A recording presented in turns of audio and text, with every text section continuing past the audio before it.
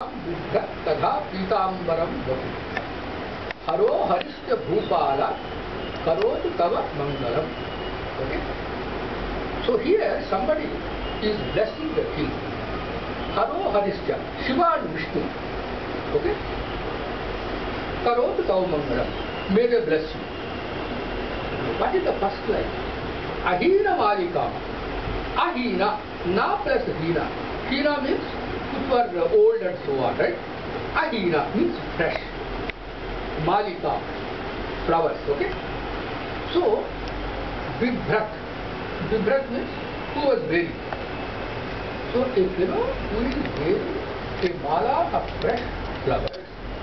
Ahina, Malika, Vibhrat. Tadha, also, Pitambaram. Pitambaram means silk dhoti. Yellow color. Yeah. So, that kind of Vishnu. Right? This is all for Vishnu. Krishna. Okay? Let me go back to the first line.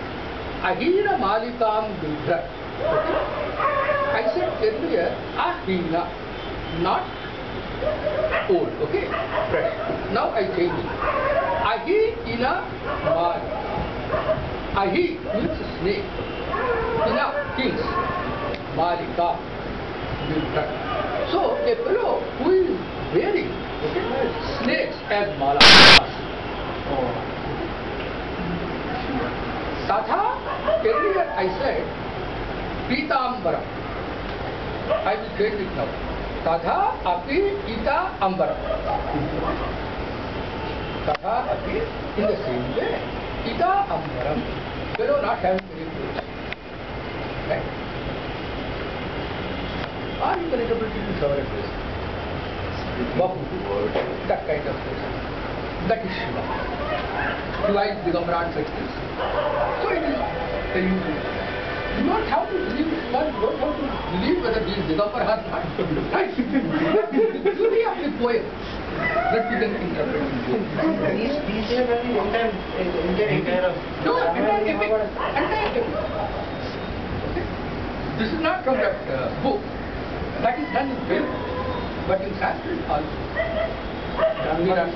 Done by whom? He is also not knowing that. He is also not knowing that. He is also... What? Done by whom? Like which Telugu writer? I used to remember the name. I think Pingal Suranga or something. Pingal Suranga. Actually, they can do this if the same spelling has, say, different pronunciation. Sort of. Still, it is very difficult. No, this is not possible in Bengali. It's difficult in Bengali. Yeah, in Sanskrit and Telugu. Sanskrit is but in Bengali also you must be having Sanskrit. Joining, but not our language. অতটা উচ্চ মানে the Bengalis didn't put much effort in that direction. Combined. It is common Bengali human speech. And somebody did this gymnastics. It is called Niryoshke Ramayana. You know what is Oshtram? Oshtram means those letters in pronouncing which the two lips have to join. Like ba, ba, ba, ba, ba. So Niryoshke Ramayana means he wrote Ramayana without using these words, which makes your lips speak. Okay? That's the gymnastics. The entire epic is written in poetry without using.